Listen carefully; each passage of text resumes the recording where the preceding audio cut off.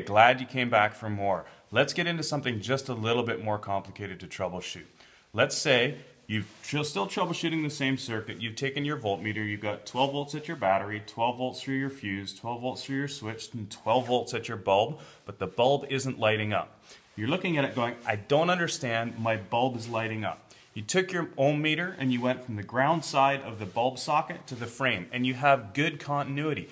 What's going on? I have power from my battery, I have power all the way through the circuit, the bulb is good, the switch is good, the fuse is good, I can get 12 volts all the way up to the circuit where it engages the load, I have ground to the frame. Why isn't it working?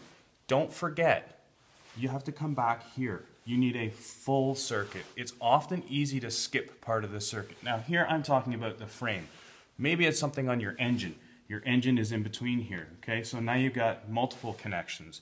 Here's your engine block. Maybe this is a light, maybe it's a glow plug on your engine. Here's your engine. Your engine has a connection to the frame, as well as your battery having a connection to the frame. Make sure you're looking at the whole circuit.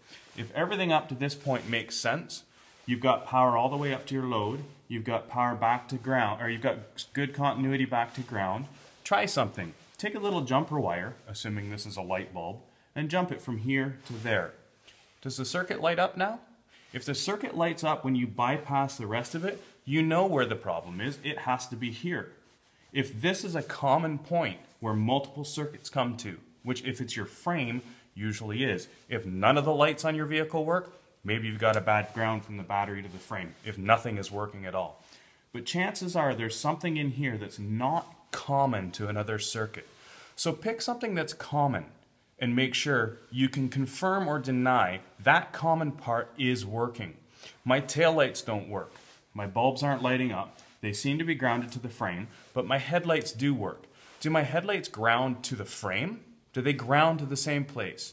Yes, they do. Okay, then I know it's not that common ground.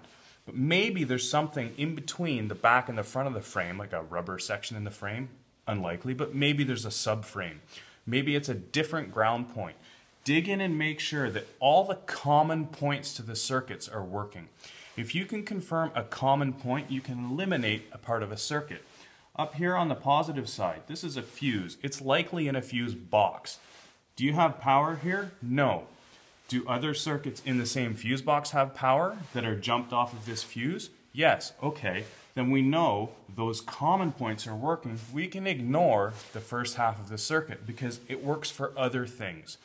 Take a look for common points and you'll quite often find you can eliminate a lot of the area of the circuit and focus on the parts that you can't confirm, and keep narrowing that down until you can confirm which part of the circuit is either open or partially shorted. I hope you learned something in there. Stick around, lots more videos to come. See you later.